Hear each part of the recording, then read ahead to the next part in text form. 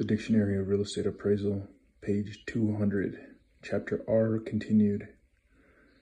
Restriction. See deed restriction and restrictive covenant and zoning ordinance. Restrictive covenant.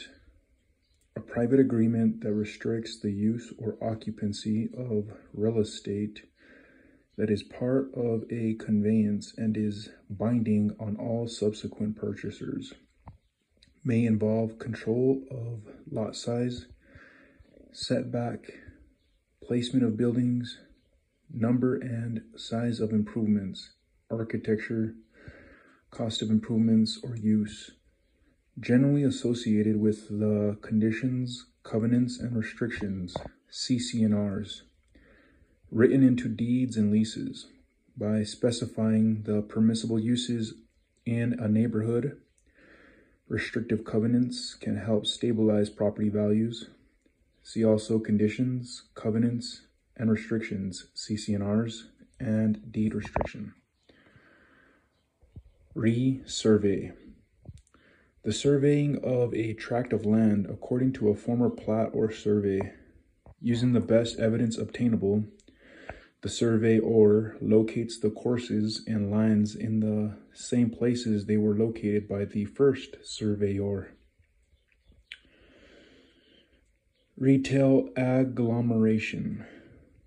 The increased drawing power of retail establishments that locate next to each other so that each establishment can benefit from the increased volume of customers drawn to the cluster of retail establishments, also called clustering or aggregation economy. Retail land.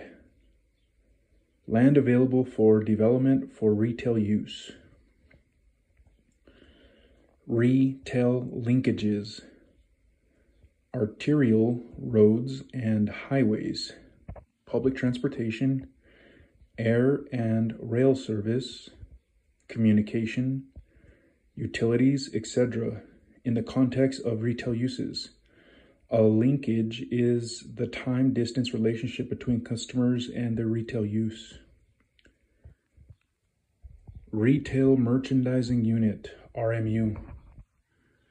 In malls, a contemporary version of the traditional pushcart, leased to a specialty tenant, usually on a gross basis. A retail merchandising unit is typically larger than a pushcart and may be configured in a variety of geometric forms. See also pushcart. Retail office project. A property that includes retail and office uses. Retail office residential project. A property that includes retail, office, and residential uses. Retail pad site. A separate building site in a shopping center, also known as a building pad site or footprint lot. The developer of the pad site usually will have a cross-parking easement, as well as reciprocal ingress and egress easements with the shopping center. The availability of additional parking on the shopping center site may allow the pad site to be developed with a higher site coverage ratio than a similarly sized standalone building site. The owner of the pad site usually participates in the common area maintenance expenses attributable to the shopping center parking area. Retail residential project.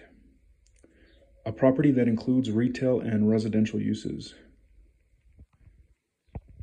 Retail sales. The dollar volume of consumer purchases of goods and services. Retail sales are usually reported on a quarterly or annual basis. Firms report their chain sales Owners track property sales, and tenants focus on the sales volumes in their space. The level of retail sales is used in market analysis as a measure of the relative productivity of retail properties. See also gross sales and net sales. Retirement community. A large privately built development designed to attract young retirees by emphasizing outdoor recreational activities such as golf, swimming, and tennis. The housing options are usually offered for purchase and may include condominiums, duplexes, or townhouses. Amenities are geared to retired seniors. See also senior housing.